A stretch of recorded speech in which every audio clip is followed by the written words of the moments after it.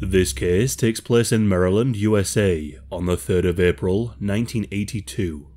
Stephanie Roper was a 22-year-old woman who lived in a small unincorporated community called Croom with her mother, father, 3 brothers, and 1 sister. She was incredibly close with her family. Her mother would later state that many of Stephanie's friends would tell her that they were jealous of how close the family were. Many who knew Stephanie described her as an intelligent, caring, and popular young woman, with many friends and a very promising future. She was a student at Frostburg State University, with ambitions to pursue her dreams of becoming an artist. In March of 1982, she returned home from university to spend some time with her friends and family before returning for graduation. On the 2nd of April, Stephanie had made plans to meet up with one of her childhood friends named Lisa. Stephanie got ready and briefly spoke with her mother before leaving. She told her mother that she would likely be staying at Lisa's house for the night and would return home in the morning. Stephanie drove to Lisa's house and left her car there.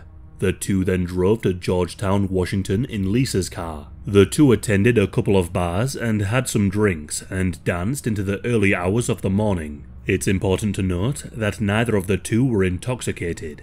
After their night out came to an end, the two drove back to Lisa's home. However, Stephanie decided that she wanted to sleep in her own bed tonight. She said goodbye, got into her own car, and set off for home at around 3:15 a.m.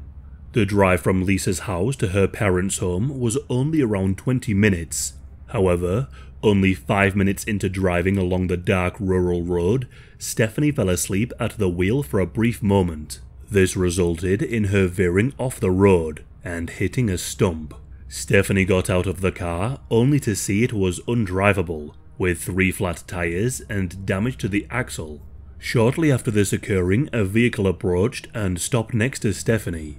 Inside the vehicle was a 26-year-old man named Jack Jones, along with 16-year-old Jerry Beatty. The two had been drinking at a tavern nearby and just so happened to come across Stephanie as she had broken down. The two pulled over and offered Stephanie some assistance. After a brief chat, they told her they could drop her off just up the road where her friend Lisa lived, which was only 5 minutes away. Lisa agreed and got into their vehicle. As soon as she got inside, they held her at gunpoint and kidnapped her. She pleaded with the two and begged them to let her go. Instead, they drove deeper into the rural area and pulled into a remote road. There, Jerry and Jack forced themselves upon Stephanie multiple times in the back seat, holding her at gunpoint the entire time. After this, they set off again, this time driving to an abandoned house. The house was located less than a mile away from where Jack lived, and was situated in the middle of a wooded area, totally isolated. The house was incredibly run down. Much of the walls had come away, leaving small holes and openings. The two dragged her inside and began to savagely beat her, and again, forced themselves upon her a further 4 times. Reports also mention how they brutally tortured her too. Stephanie tried on multiple occasions to escape. Every time, the attempts failed, and to punish her for trying, they would beat her further and repeatedly kick her in the groin. During this despicable attack, the two had been using their nicknames, so Stephanie would not be able to identify them if she got away or if they decided to let her go after they were done. Stephanie began pleading with the two of them. She promised she wouldn't report it to the police and they would be able to obtain money for ransom if they chose that path. The two would later say that she cried over and over and prayed to God to be saved. However, Jerry accidentally called Jack by his name, and Stephanie heard it. The two then spoke in private about what they should do now, as if they were to let Stephanie go, she could go to the police with this information and they could be caught. After speaking for a few minutes, the two decided to kill her. Stephanie overheard them whispering and heard that they had come to a decision regarding her fate. She decided to make another run for it. This time, she was able to jump through one of the holes in the wall and onto the ground outside. She then began to run, attempting to make her way into the nearby trees, although the two were able to catch up with her. Jack had with him a logging chain. He stepped in front of Stephanie and swung the chain down upon her head, resulting in her skull being fractured. Stephanie was barely conscious from the blow to the head. She turned and staggered towards the woods again. She was stunned and could hardly walk, but was desperate to escape. Jack went and retrieved his .22 caliber rifle. He ran past and in front of Stephanie, took aim, and fired a shot into her forehead, killing her instantly. The two then siphoned gasoline from the tank, poured it onto Stephanie's body, and set her body alight. After some time passed, the flames went out. To make it harder for the investigators to identify the body, the two removed her hands and threw her body into a swamp. They then both returned home.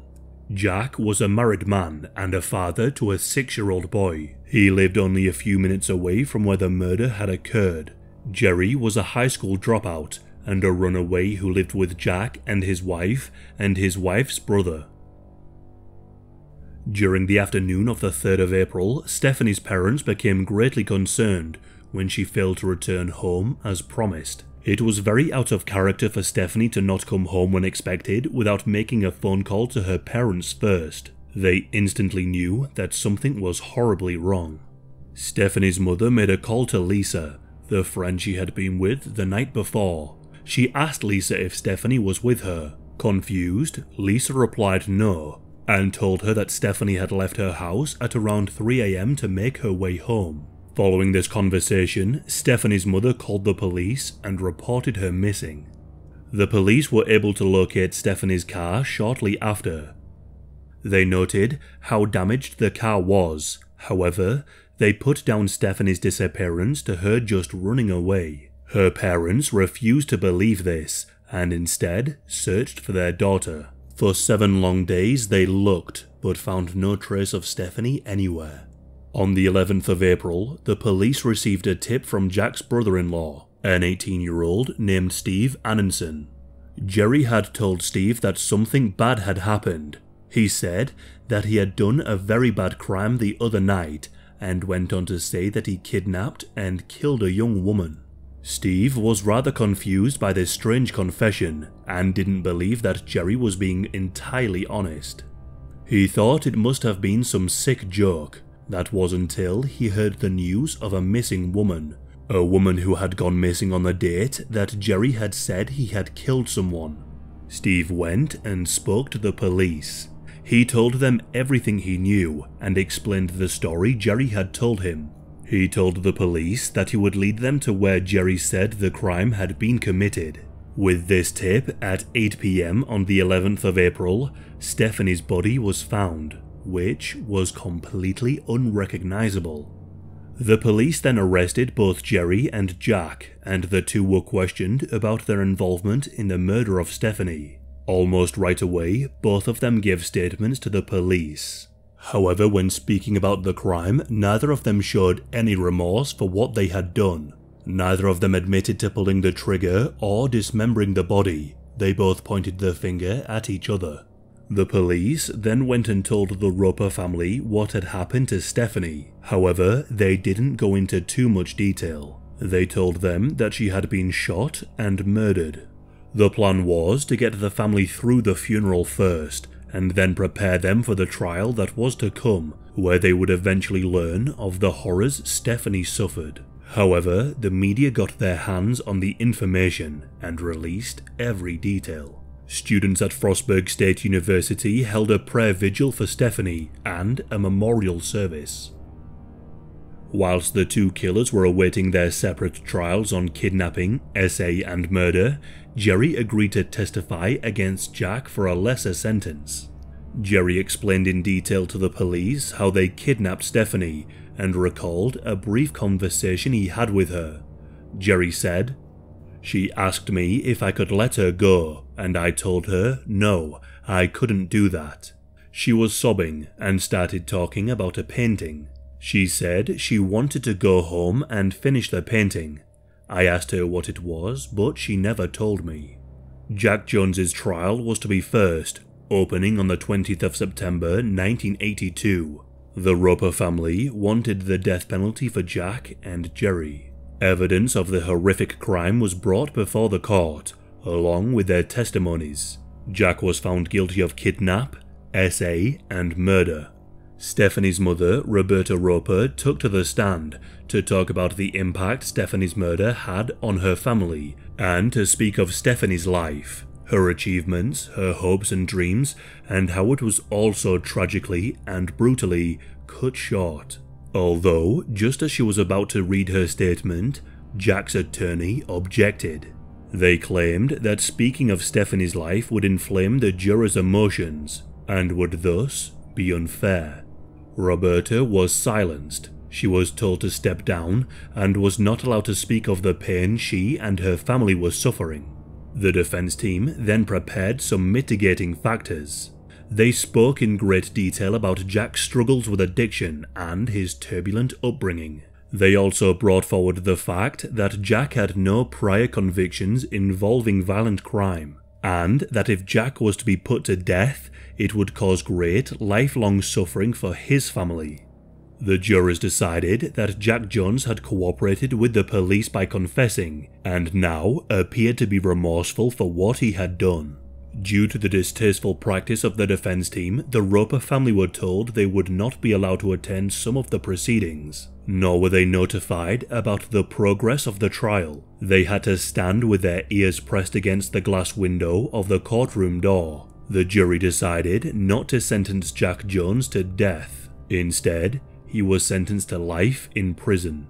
However, his sentence meant that with good behavior, he would be eligible for parole after only 12 years into his sentence. Jerry Beatty was next to be tried. He was found guilty and given the exact same sentence as Jack, life in prison with a possibility of parole in 12 years. The Roper family, along with the citizens of the state of Maryland, were rightly outraged. The courts received an incredible amount of condemnation. Almost 100,000 people signed a petition demanding the court impose a stricter sentence.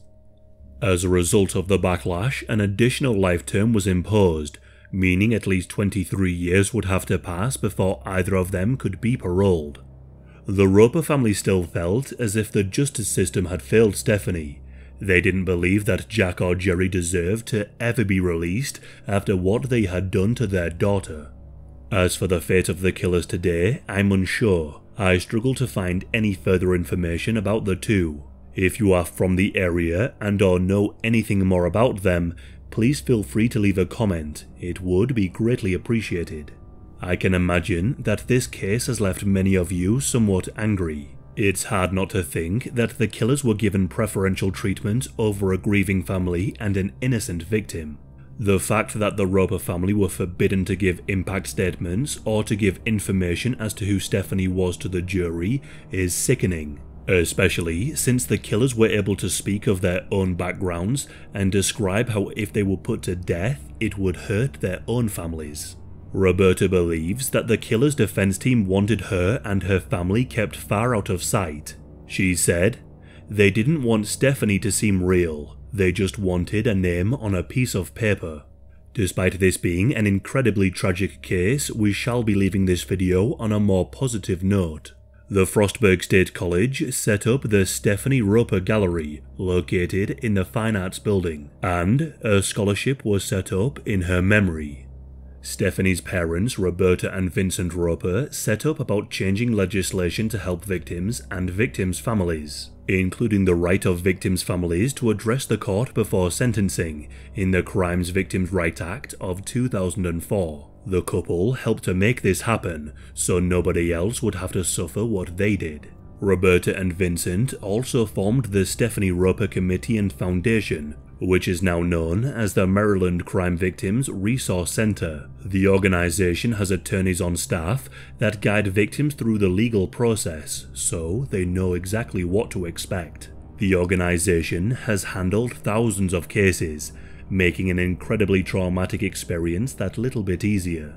On the 20th of October 2012, Maryland governor named part of Maryland Route 4 just north of Croom in honor of Stephanie Roper and the efforts her parents went through for victims of crime. A link to their organization can be found in the description.